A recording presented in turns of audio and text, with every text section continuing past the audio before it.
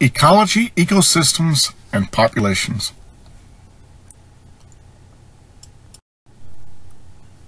The ecosystem includes all of the abiotic and the biotic factors in one particular environment.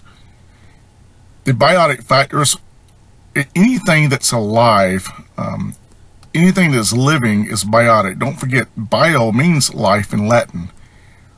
Abiotic factors are the non-living parts of an ecosystem. If you remember, A in Latin means without, bio means life, so abiotic by definition is without life.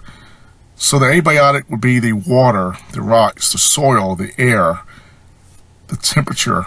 Those type things are abiotic, where the biotic would be, for example, the insects, the birds, the humans, biotic and abiotic. The ecosystem includes both the biotic and the abiotic. Again, biotic are living things, the plants, the animals, bacteria, fungus, protists.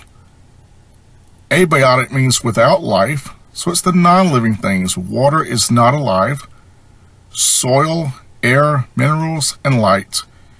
And it's true that the biotic cannot live without the abiotic, but that still doesn't mean the abiotic itself is alive.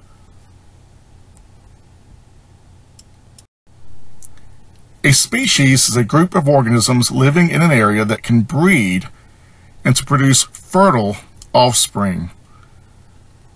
So if you see it in the top position, they cannot reproduce, therefore they cannot be in the same species.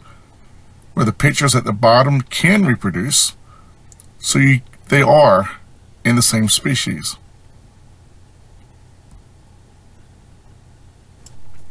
Habitat is the place where a species lives and finds food. Niche or niche, depending on where you're from, is the role a species plays in habitat. For example, the predator is the one who does the hunting. The prey is the one who gets hunted. Scavenger, basically they're eating animals that have died. Parasites live in or on another organism. But they all have their roles in an ecosystem. They all have their niche or niche. Here are the levels of organization. Don't forget that the organism is also called an individual, and you only have one of them. So again, in this particular picture, we have one bison all by himself. A population means more than one of the same kind. So we have a whole herd of bison. We have many of them in one picture. A community is different species in an area. So now we don't just have the bison, but we also have the grass. The grass is alive. We have snakes. We have hawks. We have prairie dogs. We have many species represented together in one community. Let's look at the ecosystem. The ecosystem is when you start getting the abiotic with the biotic.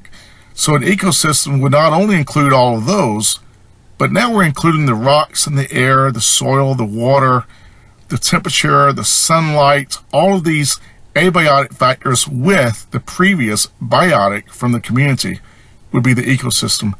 And of course, the biosphere is anywhere on Earth there's life, above Earth, in the air, below the Earth, in the soil, or on the Earth itself.